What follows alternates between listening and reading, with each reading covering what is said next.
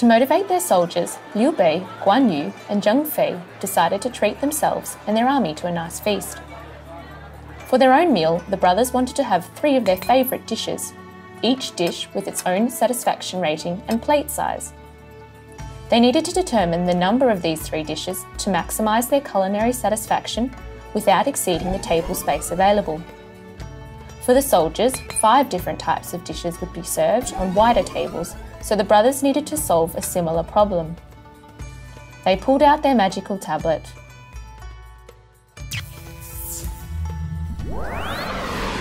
In order to increase the morale of their army, our heroes want to organise a banquet for both themselves and the rest of the army. So, in order to do that, they're going to try to make the most pleasing banquet possible. So on their own table, they want to fill the table with their 3 favourite dishes, which is snake soup, kung pao frogs, and manpower tofu.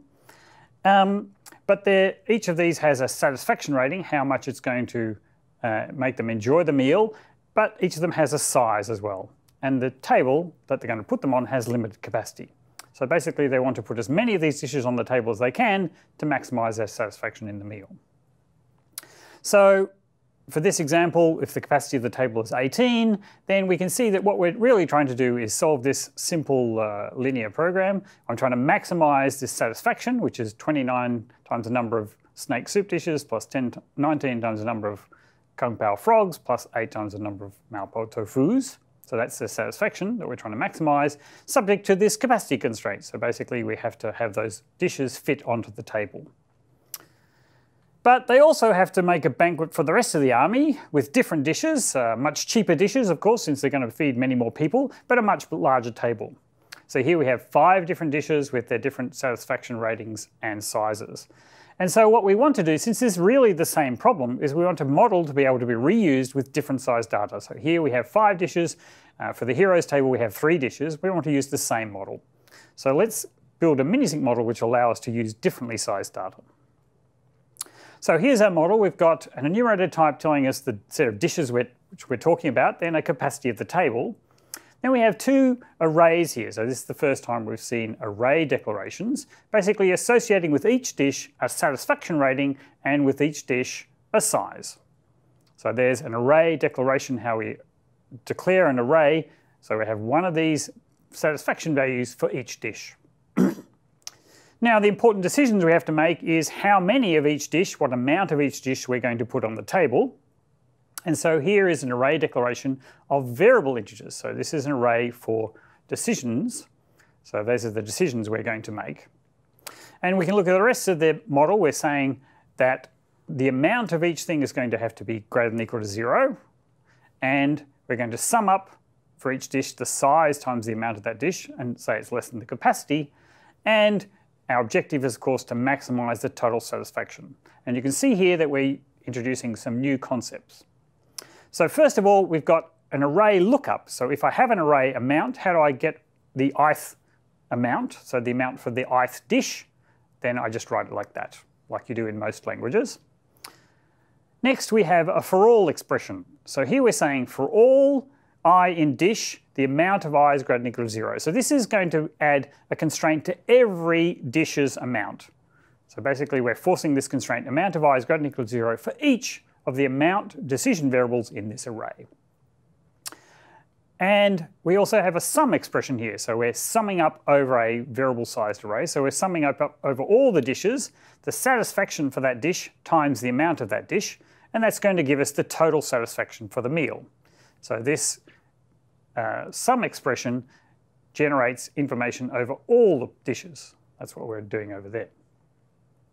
So we've seen some new minisync features here. So we've seen ranges before when we declared the initial ranges of a variable. We can use ranges from L to U, which we didn't here, or enumerator types, which is what we did here. We were summing over all the dishes. We have arrays of parameters and variables. So we had examples of parameters for the size of a dish and variables for the amount that we pick. And we wrote this as array, then a range of, and then the variable declaration that we wanted. So we basically got a copy of the variable for each element in this range. And we've had array lookup here where we have the array name and index expression, just like we do array lookup in most languages. And then we've also seen for the first time some generator expressions. So this allows us to build something which is dependent on the size of the data. So here we've got a for all expression. So for all I in range, some Boolean expression is going to force this Boolean expression to be true for every value I in that range. And usually I would be somewhere in this Boolean expression doing some array lookup or something like that.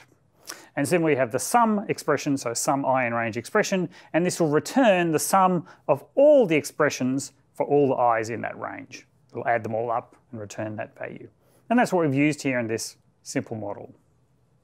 So now we can run our model with the two different data files for the two different problems we want to solve.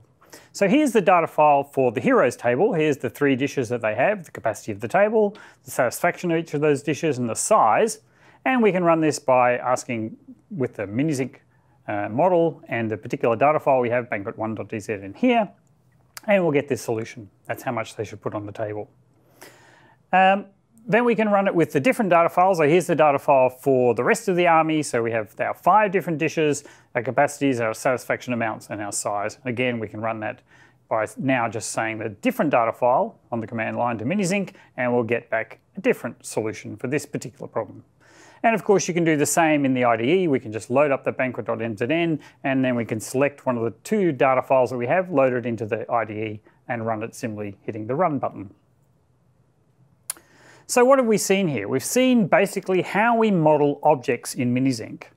So typically we want to do this. We want to create an enumerated type which names the object. In this case, it's the dish. That is the enumerated type. Then we're going to create a parameter array for each attribute of the object that we're going to need to reason about. So here we had 2 different parameters of our dishes. We had their size and their satisfaction amount. Then we're going to create a variable array for each decision we need to make about that object. So in this case, we had to decide how many of each dish to get. So we built a variable array amount, which decided how much of each of those dishes we're going to get. And then we're going to build constraints over the objects using comprehensions. And we saw 2 kinds of comprehensions, for alls and sums in this example. So, but we should note that a model has very many sets of objects typically, not just one. Complicated models will have many sets of objects, and we'll be building up different enumerator types and building up different parameter arrays, etc. over these things. And we'll see more examples of complicated arrays soon. So in summary, we've seen enumerated types to represent sets of objects, and what that gave us was the ability to build a data file which was independent of the size.